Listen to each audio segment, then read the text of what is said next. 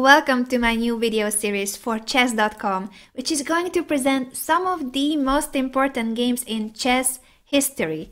We are going to start with the first game ever to be recorded with the modern rules of chess. Now you know that chess is an ancient game. It had taken several centuries until the modern version that we play nowadays was defined. Most of these rule changes happened in the Middle Ages. And in particular, there were two pieces that used to move differently and used to have less power. These were the bishop and the queen. The queen used to be one of the weakest pieces on the board. Did you know that? The game we are going to look at is from 1475, played between Francesco de Castelvi and Narciso Viñales. Actually, it is a composition and part of a poem. Luckily for us, because it must be the reason why it was recorded and survived over 500 years, so that now, today, we can study it as well. And this is the first game where the bishop and the queen will move according to the rules that we know nowadays. Let's check it out. It started out with e4, d5. Yes, the Scandinavian defense. Hello to every fan out there who loves this opening so much. Your opening is perhaps the oldest ever recorded, sure. E takes d5, queen takes d5. Black is already using the new rule, according to which the queen can move as many squares as it wanted. Knight c3, attacking the queen, and the queen draws back to d8. Bishop c4, a developing move, attacking the f7 square, knight f6, natural development, as well as knight f3. After which, black decided to pin this knight with bishop to g4, and let's pause for a moment. Danger. What would you play in this position with the white pieces? You can definitely pause the video if you want to. Otherwise, I will reveal it in 3, 2, 1. Bishop g4 is a blunder. It steps into knight e5, offering the queen, but if the queen is captured, bishop takes f7 is mate. Otherwise, both the f7 pawn and the g4 bishop are hanging. The only way to save the situation would be bishop to e6, but after bishop takes, f takes, this position looks pretty horrible for black already, and we have only made 7 moves. Another possibility after bishop g4, if you have thought about bishop takes f7, give a point to yourself as well, because this was the other brilliant solution.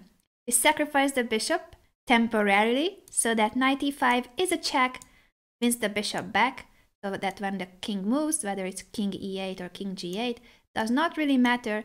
What we see on the board is that white is a pawn up and white's king is still safe, while the black king cannot say the same. So bishop g4 was a blunder that happened in the game, but white did not see knight e5. I don't think we can blame them. This was a game that was played 500 years ago, over 500 years ago. So there will be errors in this game, but we should still just marvel at how the new power of the queen and the bishop will be shown in this game. Queen takes f3, attacking the b7 pawn and developing the queen. And this fact was basically looked over by black. He didn't care about queen takes b7. And so we capture the pawn. White is a pawn up and is attacking the rook, the corner. Of course, black could have played c6 or knight to c6 to prevent queen takes b7, but that would have been a different story, and maybe for artistic reasons, for the poem, it was actually better to play e6. Who knows? Queen takes b7, knight b d7, defending the rook, and now here comes another attacking move, knight b5, threatening knight takes c7, fork immediately. Look at this aggressive play by white.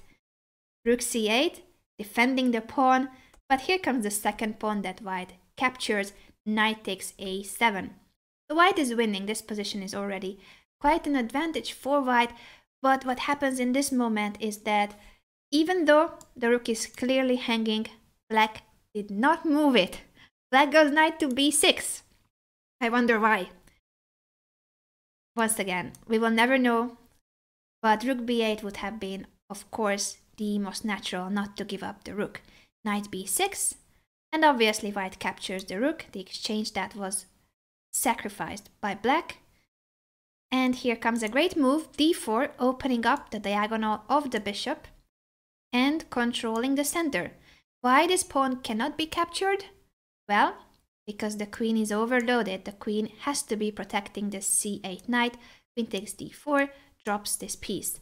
It's a very good move, d4, played in 1475. Knight to d6, attacking both the queen and the bishop. But once again, white finds a great way of escaping from this by giving a check on b5. Now either the king has to move, which is really ugly, or this bishop has to be taken. And that's what happened in the game. Knight takes b5, queen takes b5 check, and knight to d7. In this moment of the game, black is in exchange and 2 pawns down, so it's quite a desperate position. And yet, white plays a move that was not necessary in a sense that it's the only move and the best move, but it's a very powerful move, and I'm impressed by this move. White's next move, d5, opening up the position. Black's king is in the middle of the board and white is opening up the position immediately. He could have simply developed the bishop or moved the king away. Let's talk about the king move later. Instead of that, he goes for d5 immediately. Very, very forcing and powerful play by white. E takes d5, and his plan was not to capture this pawn on d5. That would be moving the queen again. He's using his time to develop his pieces. Bishop to e3, very strong move. The pawn can be taken later. He's not in a rush. Bishop to d6, and now rook to d1 happened. And this is the point where I wanted to highlight that I believe that in this game, the rule of castling was still not defined. It was still not the rule for how the king can move. There were different rules about whether the king can move one square. Sometimes it was also applied that it could jump. But the rule of castling, which occurred, as I mentioned, also approximately at this time, but I believe somewhat later than this game. This is my theory, of course, but I think that rook d1 was played because there was no castling at this point. If there was castling, castle queenside would have been a more natural move. You place your king in safety, and at the same time you get your rook to the d5. That's what white wanted. So yes, castling queenside would have been a more logical move, but we cannot confirm it. We just believe that there was no castling at this point. That was the only difference between how chess is played nowadays and how it was played during this game. Rook to d1, queen f6. Black is trying to activate his pieces as well, even though quite a desperate position. Rook takes d5, bringing the rook and grabbing this pawn on d5.